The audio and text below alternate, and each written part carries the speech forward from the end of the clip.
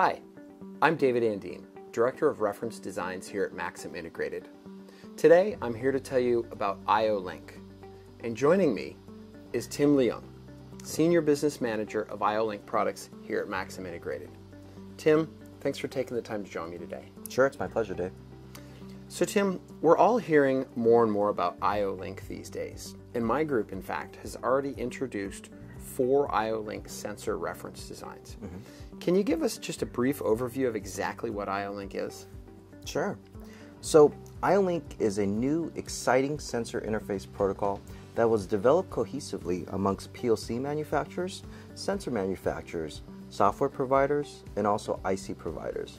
There's really 4 key benefits to IO-Link that's really propelling this technology to address the needs of Industry 4.0. That includes plug-and-play capability, integrated diagnostics, remote parameterization, and also the ability to be backwards compatible with previous binary type of input-output sensors. Wow, it sounds like IO-Link provides a foundation for smart sensors. Now Tim, you describe plug-and-play operation, and to me that means that the master and the sensor are already talking the same language. Is it that simple? Do you just plug in your sensor and off you go?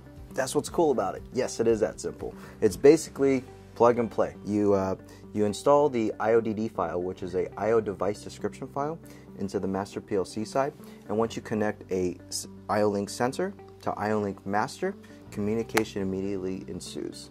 Now you have remote parameterization, calibration, a smart sensor interface. Exciting. Wow, that's so much easier than the old style industrial sensors that would communicate via voltage or current. I mean, those signals were valuable, but it took so long to configure those signals.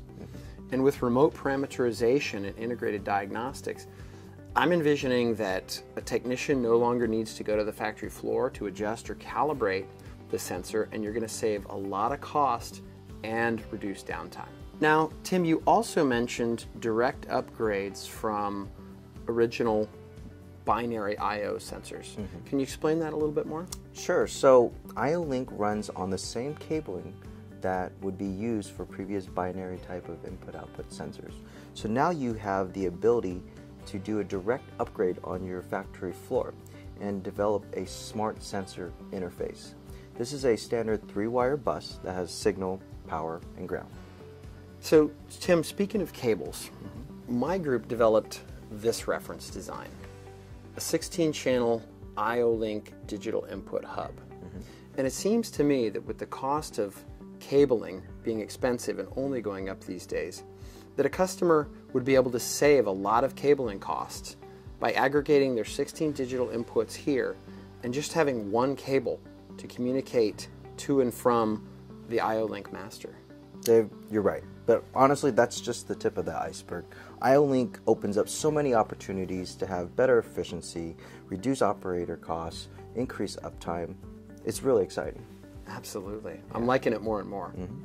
Now, one last question, Tim. We all know that the road of technology is littered with great ideas that never caught on.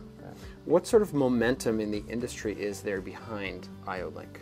The momentum is really great, and why we're so excited about it is that really all the key blocks, once again, of the PLC manufacturers, the sensor manufacturers, the software providers, the IC providers, are all part of a consortium to really drive the technology to be successful. And what we've seen worldwide is that there's been IO-Link adoption on all major continents, and not only are we excited, but also our customers are really excited, and we really feel it's going to address the Industry 4.0 and enable smart sensor interfaces. Absolutely. Well, Tim, thank you so much for taking the time to join me today and talk about IO-Link. And thanks to you for watching this video in the lab and learning about IO-Link. Please tune in to our next video where we'll go over the performance and functionality of our 4 IO-Link sensor reference designs and our IO-Link master reference design.